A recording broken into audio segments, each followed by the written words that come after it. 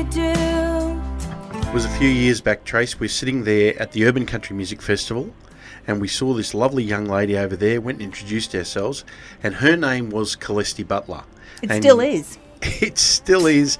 And Kalesti was an up-and-coming bush balladeer. Mm-hmm. Well, she's broadened her horizon.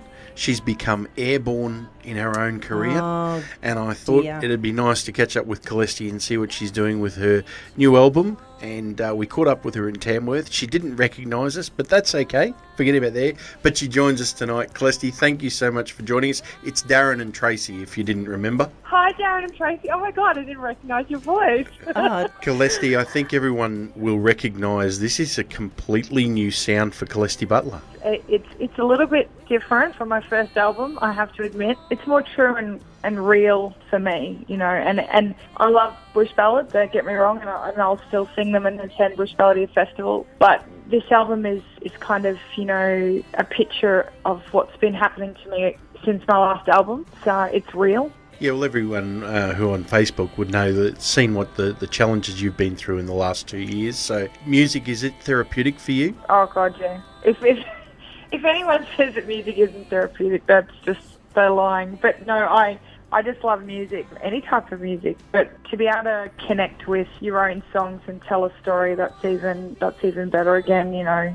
The album's out now. It is called Airborne. Have you got any plans of taking it on tour or anything like that? And if you do, where are you taking it? Did an album launch at Tamworth and had some really nice friends come and sing on the show, including Luke O'Shea and Alan Caswell. They're really good mates of mine, and I really, you know, think that's so nice that they support me and recognise me as a friend in the music industry. And I just got back from Victoria, actually. I was down at the Barham Country Music Stampede. I've got a few local shows over the next couple of weeks, and I'll be going back down in New South Wales for a few gigs and also on the East Coast, a fair few things happening there, but probably best just to check it out on my website, kalestibutler.com, and also Facebook. It's pretty big now, Instagram. I am pretty busy. You know, I've got a fair few shows happening, you know, with the album, so just jump on and check it out. And if I'm not coming to your town, I don't know, send me a message and say come, and maybe I'll come. I don't know.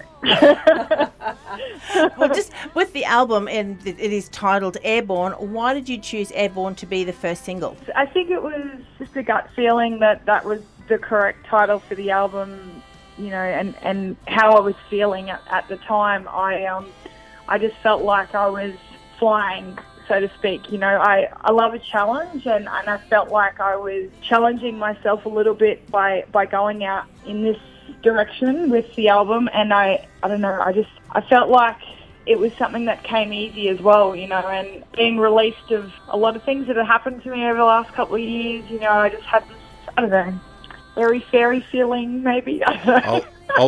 I'll translate that for you, Tracy. Okay. What that means is Rob Mackay prized full of red wine and said, "This is the song that's going to be the first track off the." Okay, maybe that's what happened. Look, congratulations. You're in at number 29 this week with Airborne. So good to see Kalesti Butler in the charts. And it's great to catch up with you tonight, and we'll be doing it again very shortly.